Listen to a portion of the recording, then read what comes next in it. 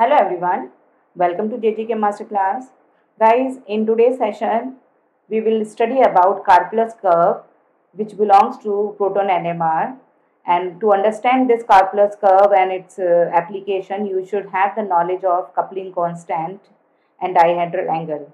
So here basically we will see how to calculate the coupling constant, what are the formulas or equations, how to find the dihedral angle, and we'll take the example here cyclohexane. All this topic and this Karplus curve is very important for M.Sc chemistry students and CSIR NET and GATE examination. You can find this topic in other competitive exams as well. So you just go through with your syllabus and you can prepare it. Now, I have already uploaded many more videos on Proton NMR like Anisotropic Effect, first order, second order, number of signals in Proton NMR, C13 NMR, 2D NMR, and Enantiotopic, diastereotopic. Many topics are there. If you haven't seen those videos, I will share the link in the description box. You can go and watch the videos.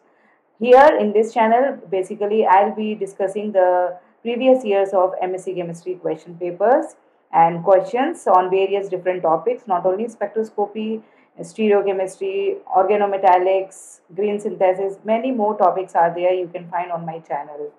So if you find the content useful for you, do like it and share it with your friend. So our question is sketch the Karplus curve and highlight its importance. We'll see one more question, an application based question in the last of this PPT. So as they are asking you Karplus curve, so first you should know what is Karplus curve here.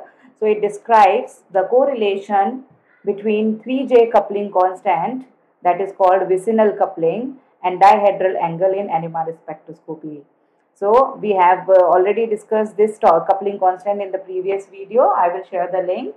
So now, what is vicinal coupling? You should know here vicinal coupling is a 3-bond coupling between the two protons. You can see here 2 protons are there. And how many bonds are there? 1, 2 and 3. 3 bonds are there. So, it is having a vicinal coupling. And the dihedral angle we have to find out between the 2 protons. What is the dihedral angle, which is represented by phi here. So, that we will see later. Now, in which case you will see the effect of this dihedral angle where the restricted rotation is present in the molecule. So, if the restricted rotation means the molecule is not able to rotate, the bonds are not able to rotate, okay, then the dihedral angle will influence the coupling constant value.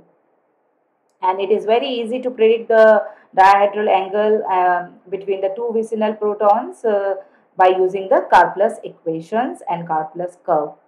So this is the application of Karplus curve. If somebody asks you the significance of Karplus curve or importance or application, that is to predict the dihedral angle between the 2 vicinal CH bonds.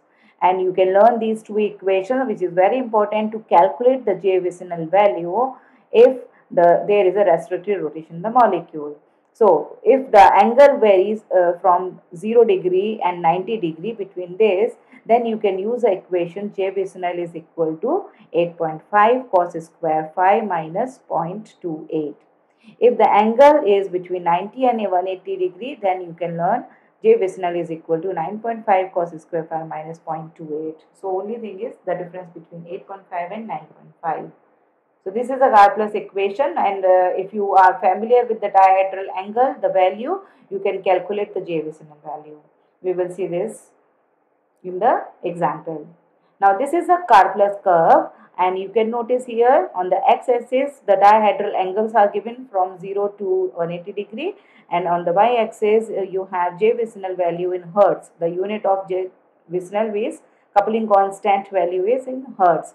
So, you can notice here at 90 degree, which is in the center, the dihedral angle value is minimum. At 90 degree, the value is 0 degree. And you can find with this plot that at 0 degree and 180 degree, the dihedral angle value is the maximum here. So, we will see why at 0 degree and 180, the J constant value is maximum. That is, the coupling is strongest. And at 90 degree, the coupling is the weakest. And in between, you can notice as the angle from 0 to 90 degree, okay, it increases, the dihedral angle value decreases. Similarly, from 90 to 180, if you move, the dihedral angle value increases. So you can learn this. Now, why at 90 degree the J coupling value is 0? So you can notice here at 90 degree the dihedral angle between the two protons, here this P lobe is for the carbon, the two carbons, and the two hydrogens are spherical, and the angle is between this is called the dihedral angle. And you can notice that there is no overlap when there is a perpendicular orbital picture. So there is no overlap is there, therefore minimum overlap, and so you can say the coupling is weakest, and so the value of J value is 0 degree here, 0. Okay, and for 180 degree you can notice here the J value is maximum. So this is a side view where you can notice the coupling is maximum here, the strongest coupling here, therefore the value of J value is maximum here, varies from 9 to 12. Similarly, for 0 degree dihedral angle, you can notice here the coupling is the strongest, the overlap is maximum here. Therefore, the J value will be maximum. So, this is the reason why the J value is minimum at 90 degree, 0, and at 0 degree and 180 it is maximum. So, we can make out these points that largest vicinal coupling will arise at transcoplanar position. So, this is 180 degrees called the transcoplanar position. The dihedral angle is 180 degree, and so the coupling constant or the vicinal coupling will be the largest. And you can find very small coupling when the two protons are at 90 degree to each other. So this is important conclusion, and if they ask you about Karplus curve, you have to draw this and explain the significance of this Karplus curve. You can draw the orbital picture as well. Now we will take the example of cyclohexane, and we can make out to notice here that the two protons here which are at diaxial position, the coupling constant values shows between 10 to 14 hertz, which is at 180 degree, and if the two protons are diequatorial protons, then the coupling constant is between 2 to 5 degree, 2 to 5 hertz, that is near around 60 degree angle. So the dihedral angle is 60 degree. So now we will see what is diaxial position, what is diequatorial position. So this is the cyclohexane, and where HA and HB position, the two are just opposite to each other, that is making 180 degree angle. The transcoplanar, the two protons are trans to each other, and you can notice here one bulky group is present, that is tertiary butyl, which is restricting the rotation of the cyclohexane ring.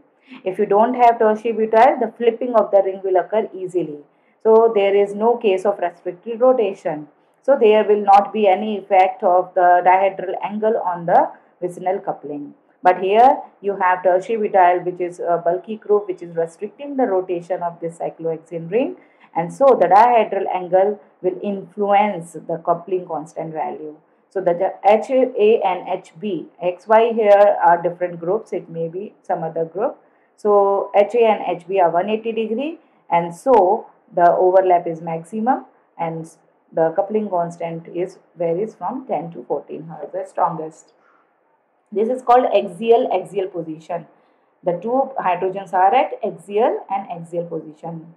So if your one hydrogen is at axial and the other hydrogen is equatorial position, so this position is called equatorial, which is towards inside. So one is axial, other is equatorial, and here the dihedral angle is 60 degree. So you can put this phi value 60 degree in the Karplus equation, and you can calculate the J value. You will get the range between 2 to 6 hertz, that depends how much is the angle. And you can notice here by decreasing the angle from 180 to 60 degree. So this 60 degree falls between 0 to 90 degree. So as the angle decreases from or increases from 0 to 90 degree, the dihedral value decreases. So therefore it is 2 to 6, while 180 degree is maximum. Similarly, you can notice here the two protons, if both protons are equatorial here, so this is called equatorial conformation. The two protons are having same approximately 60-degree angle, and so the coupling constant you can calculate by using the equation, you will get in this range. So this is the example of a cyclohexane. Why you can notice this question. This is again from the previous year M.Sc chemistry question. In the PMR is proton magnetic resonance of cyclohexane, the vicinal coupling constant between diaxial proton is larger than the diequatorial protons. Why? So you can notice here diaxial is 10 to 14 hertz while diequatorial is between 2 to 5 hertz. So I hope you can answer this question now, because of the dihedral angle is decreasing here, and you can explain here Karplus curve and equation and define your answer. So I hope you understood Karplus curve and its application, and this particular example, which is very important. You can find this example in many examinations. I will try to upload more topics on NMR, like some relaxation related, mechanism related topic. So all the best for your studies. Happy learning.